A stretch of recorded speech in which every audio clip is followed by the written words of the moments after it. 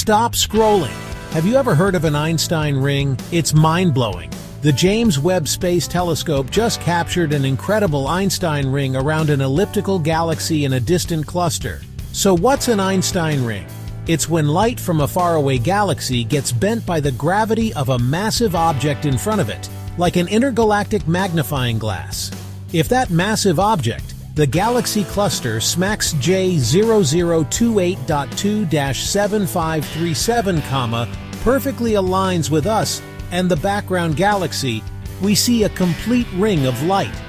This cosmic phenomenon is named after Albert Einstein, who predicted that gravity could bend light. The Webb telescope's NIRCam, along with Hubble's instruments, captured this stunning image as part of the SLICE survey. These Einstein rings aren't just pretty to look at. They help scientists study distant galaxies that are too faint to see directly.